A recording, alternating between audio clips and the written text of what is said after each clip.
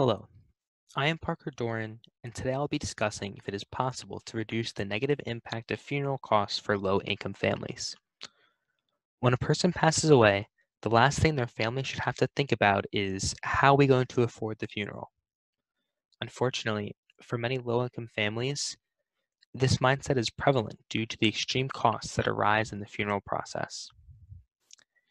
In 2007, U.S. consumers spent $15 billion on death care, the industry relating to funerals, cremations, and other services, with the average funeral cost being around $8,000, and some services bringing the cost above $12,000. The cheapest death care option, cremation, is still a significant expense, costing on average of $3,000, which totals around 5% of the median household income. Daniel Kahneman and Angus Deaton's research on the relationships between income and well-being for the Proceedings of the National Academy of Sciences of the United States found that for low-income families, an expense of $5,000 would have much more detrimental effects to their emotional well-being than a higher-income family, due to the loss being a greater percentage of their income. In a 2012 study done by the Funeral and Memorial Information Council, an organization committed to improving the funeral industry, a majority of consumers stated these costs were a burden, and they hindered being able to peacefully grieve over their lost loved ones. This provokes the question, is there a way to reduce the negative emotional impact of funeral costs in the United States? Unfortunately, Jerry Ellick of George Washington University explains that bringing about change to the funeral industry from a legal standpoint is very difficult due to its bureaucratic nature.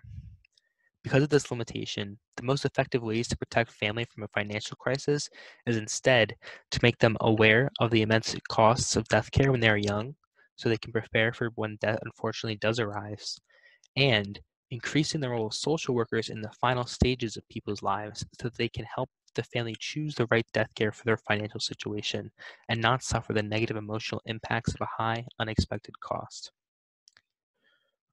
To understand the current plight of the funeral industry, it is important to know how the industry became what it is today. The modern funeral first came about in the economic upswing in the 1920s, with many Americans wanting to flaunt their wealth and status with a public exhibition, even after life. Before institutions such as the local church or extended family collectively funded the process, yet, as the self-centered funeral began to rise, so did paying for it through funds more closely held to the deceased. As technology naturally progressed, the funeral process became much more advanced, and as a result, more expensive. These trends over the last century have led up to an industry where death can financially cripple a family for years to come. One of the reasons death care can be such a financial burden for low-income families is because the costs are often not discussed beforehand. In a study done by researchers from the University of Kansas, it was found that nearly half of people who were involved in the funeral arrangement process for the family had no idea at all about the cost of funerals. Mercedes Byrne-Klug, the main author of the study, explains that when people who have to make decisions about the funerals are often shown the costs, they are often already overwhelmed with grief, and it greatly inhibits their ability to make a wise financial decision. When a lower income family now has a higher than expected charge to their burdens, it significantly decreases their happiness, which is confirmed through the insights from Kahneman and Deaton's study. In an effort to avoid manipulation from funeral providers, Congress passed the Funeral Rule, which is designed to streamline the funeral arrangement process and allow for extensive customization to reduce costs. But studies show that there is a significant portion of funeral providers who dodge regulations and camouflage hidden charges. Along with this, a large majority of the public is not aware of the rights bestowed on them through the funeral rule, and in a time of deep sorrow, many are not too eager to search for them either. For many Americans, funeral costs can significantly add to the emotional burdens that are already present with the loss of a family member. For a family that is already struggling with their finances, even a funeral service costing as low as $5,000 would cause considerable stress and anguish on top of the emotional pain from the loss of a loved one. Along with poor mental health, financial struggles have been linked to poor physical health, as seen in the study by Matthew Cassay and Hendrik Schmitz from the University of Duisburg-Essen.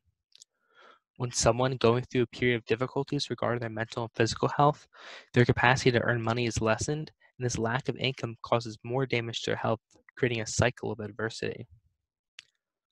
Although the high cost of funerals and issues that they cause cannot be solved outright due to the bureaucratic hurdles in place, there are some measures that can be taken which would reduce some of the negative impacts that the high costs create.